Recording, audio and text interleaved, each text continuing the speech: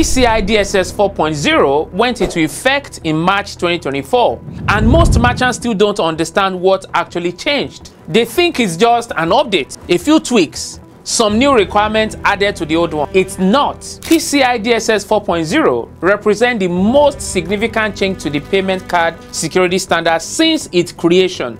And if you are approaching it like a simple update, you are going to fail your next audit. Now, here's what makes this dangerous if you're trying to break into cybersecurity. Companies desperately need people who understand these changes, and the transition period ends soon. And most organizations haven't started addressing what matters most. They are focused on technical requirements everyone talks about, but the requirements that will actually fail audit are the ones nobody is discussing. Now, in the next few minutes, I'm going to show you exactly what changed in PCI DSS 4.0, why most organizations are focusing on the wrong things, and how understanding this makes you valuable to any company that processes payments. I'm Tolulope Michael, a cybersecurity expert and a career coach. If you want to understand compliance requirements, there are great real job opportunities.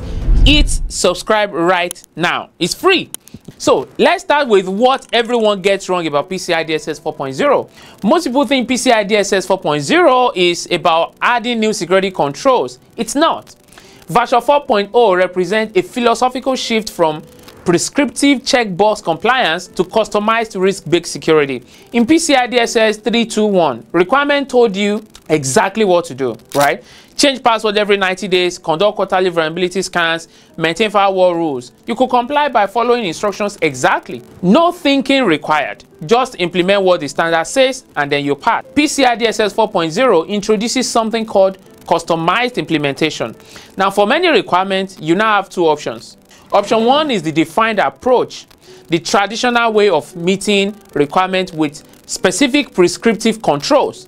Option two is the customized approach, where you design your own controls that achieve the same security objective. Then document and validate that your approach is effective. See, this sounds great in theory.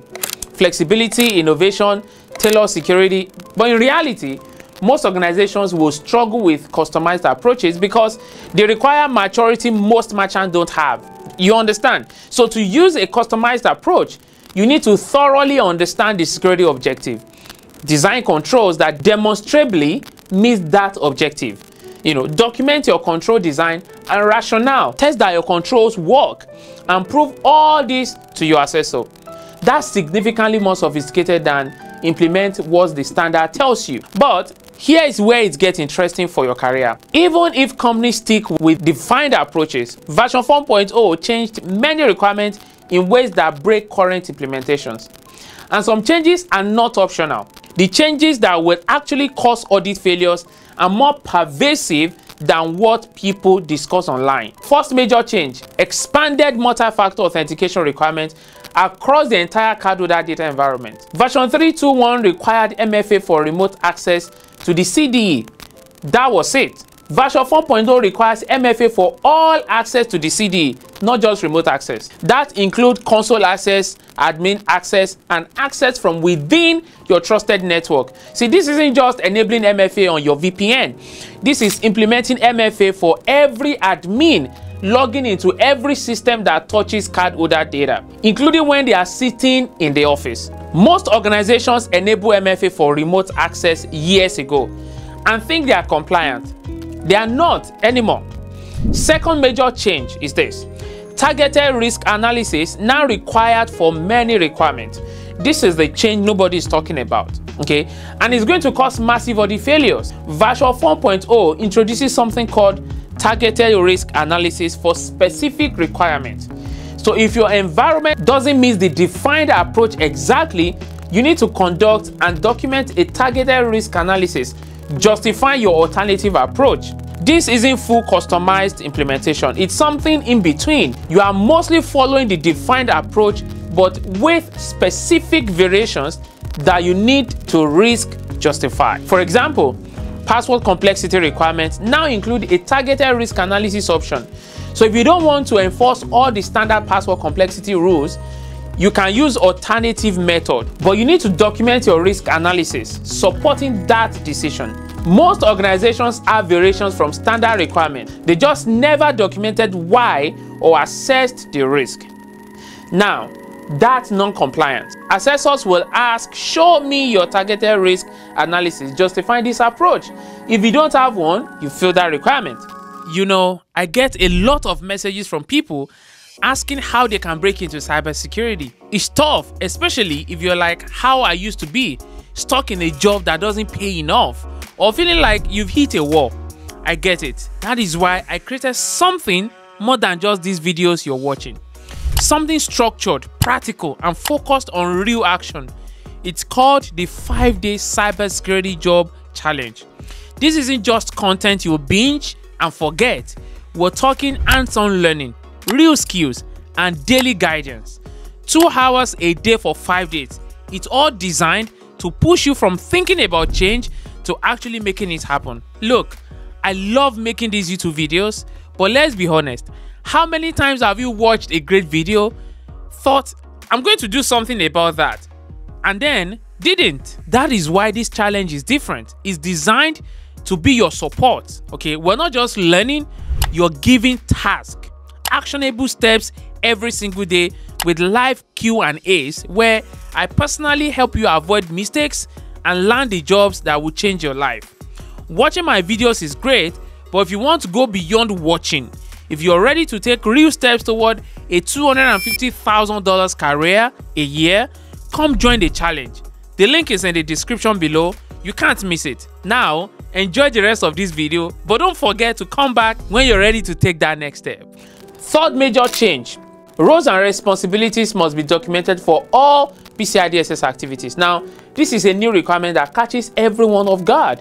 Version 4.0 requires you to document roles and responsibilities for completing all activities in each PCI DSS requirement, not just who is responsible for PCI compliance generally.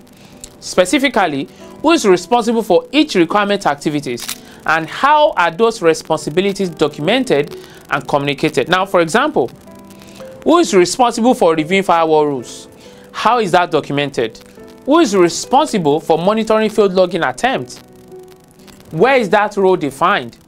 Most organizations can answer these questions conversationally, but they don't have formal documentation. That is now non-compliant. You need documented roles and responsibilities for every PCI requirement, not just general security responsibilities. Okay, now here is where you become valuable. Companies need people who can create this documentation, track compliance with new requirements, and prepare for audit under the new standard. This isn't highly technical work. It's understanding requirements, documenting processes, coordinating across teams, and organizing evidence. Now, if you can say in interview that I understand that PCI DSS 4.0 introduced customized implementation options and targeted risk analysis requirements that fundamentally change how organizations demonstrate compliance, particularly around MFA expansion and documentation of roles, responsibilities. You see, you immediately sound more knowledgeable than most candidates. Beyond the specific changes, version 4.0 introduced entire new requirements that most organizations are not even aware of yet. What's the new requirement? Anti-phishing controls must be implemented. See, version 4.0 explicitly requires technical controls to detect and protect against phishing attacks. This isn't just security awareness training. It's technical controls like email authentication controls, anti-phishing solutions, and browser-based protections. Most organizations have some of these, but not all.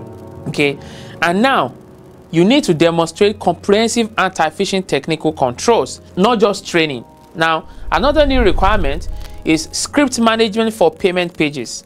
See, if you have a website that processes payment, you need to manage and monitor all scripts on payment pages to prevent tampering.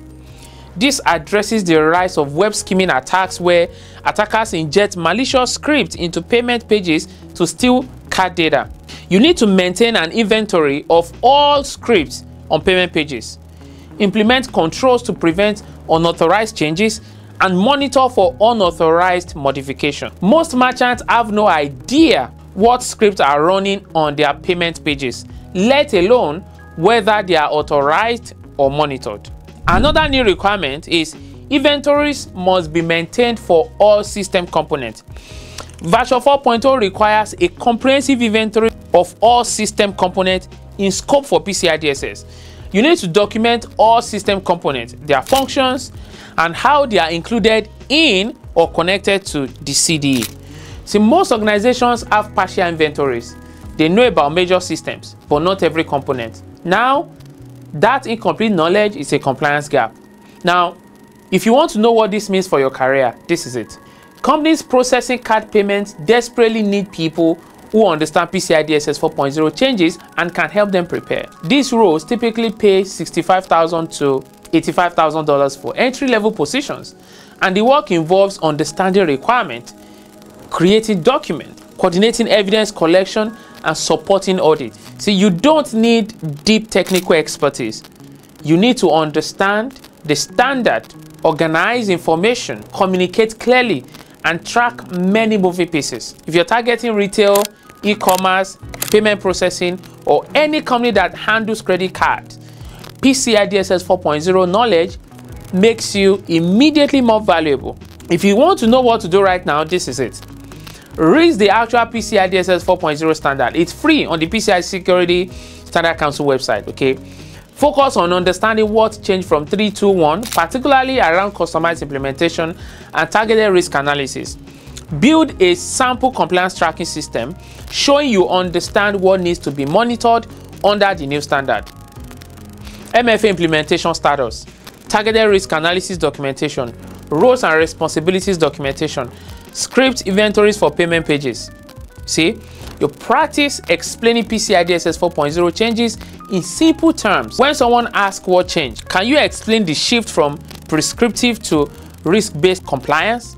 Can you explain why targeted risk analysis matter? Can you describe the MFA expansion?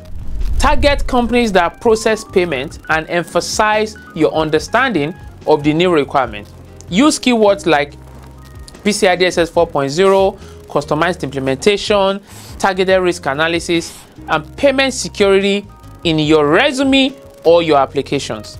Now here's the bottom line. PCI DSS 4.0 isn't just an update. It's a fundamental shift in how payment security is approached. Companies that treat it like a simple version upgrade will fail their audit. Companies need people who understand these changes and can guide implementation. That creates opportunity for anyone willing to learn the new standard and help organizations adapt. Don't wait for companies to figure this out on their own. Be the person who already understands what changed and can help them prepare. Now, if this showed you a compliance area creating real job opportunities, subscribe for more industry-specific career strategies. And in my usual manner, I hope I'm leaving you today better than I met you. I'll see you in the next one. Bye for now.